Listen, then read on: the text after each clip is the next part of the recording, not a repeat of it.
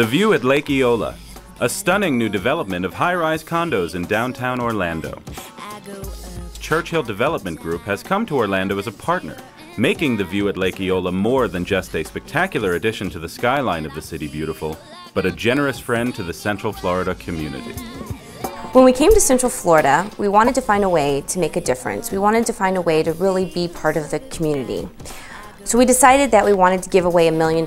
We thought that would really make a difference. But since we didn't have $1 million, we looked around at what we did have, and what we did have were condominiums. So we set out and we started looking for partners. We wanted to find organizations that could actually get this $1 million into the hands of the people who needed it most. We wanted to find organizations that could touch the lives of thousands of Central Floridians. And we found those in the not-for-profit organizations here in Central Florida. On a daily basis, one life every 33 seconds is impacted by the cardiovascular disease. Economic impact of cultural communities in the state is over $3 billion. We estimate that over 400 million people come to cultural events every year, which creates over 300,000 jobs. We calculated how much food we were using, and that is 2,000 tons of food.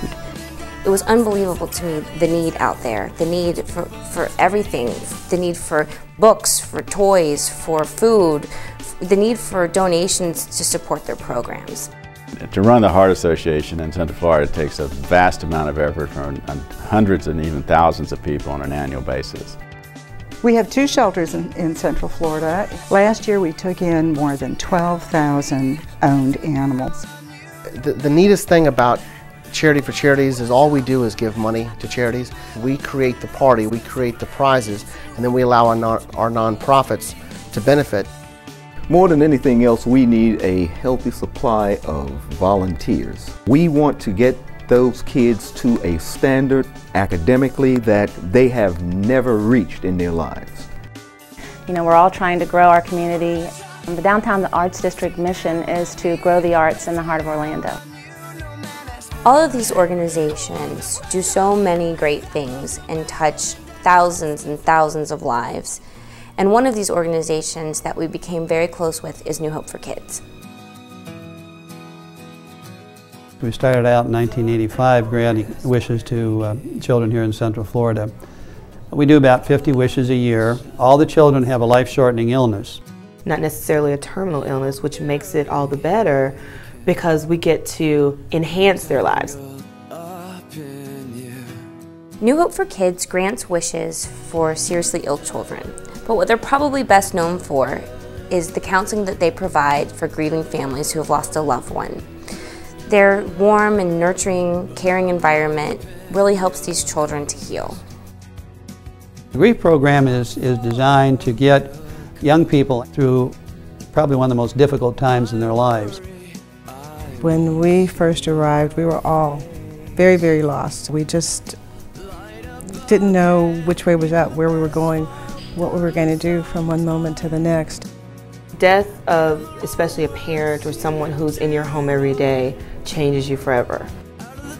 As a result of our coming here, you know, once every other week, Romeo has grown tremendously. The same is true for Brianna, and I've actually discovered that all the things and stages and phases that I've gone through were also normal. A lot of people say we have to learn to get over it, but you have to learn to walk through it because the grief journey is lifelong. It's a wonderful place, and I can't imagine our life without it. We'd like to extend a heartfelt thank you to all of the charities who put so much time and energy into this fundraiser, and to all of Central Florida for supporting the organizations that keep our community strong. We have really enjoyed working with all of the different charitable organizations. It's been a truly amazing experience. We feel honored and privileged to have been a part of this effort to raise $1 million for Central Florida. And we feel that this is only the beginning, and we look forward to building this community together.